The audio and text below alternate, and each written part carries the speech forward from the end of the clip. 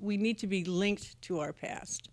And this links us in a very real way. The Delta County Historical Society was recently one of 5 organizations in the state to be awarded a Save Michigan History grant by the Michigan State Historical Records Advisory Board. These grants are designed to help nonprofit historical groups organize and preserve historic items. The grant is largely to take care of some of the maps and special map type materials that we have. We have a terrific collection, but many of them are very fragile. There are maps that cover the development of the county.